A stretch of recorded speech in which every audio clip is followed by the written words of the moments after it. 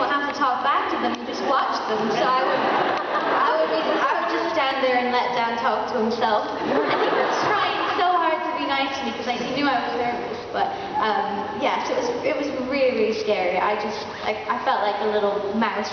But yeah, everyone, it was like a gradual process eventually. I remember the first scene we did was in the room of requirement, so that was quite daunting because it was with a lot of people at once.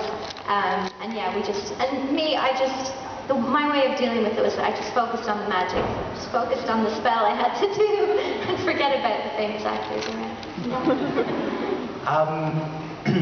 I'm just trying to remember what my first day on set was. I think my first day at Leakycon was the read-through, and I was 11, and I was like, this is really fun.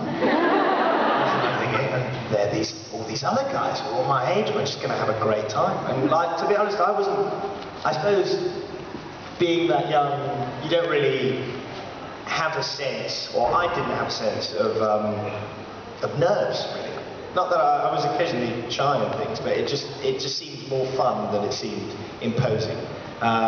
So I had a lovely time, and I think one of the first things we shot, we went up to Enoch Castle. No, we didn't. We went up to a place that before we shot at Enoch, I can't remember exactly where it was. We all flew up together on the plane, and we were just messing around, being a pain, as we were probably most of the time for people who were having to look after us. But it was lovely. I mean, I had a brilliant time when I started.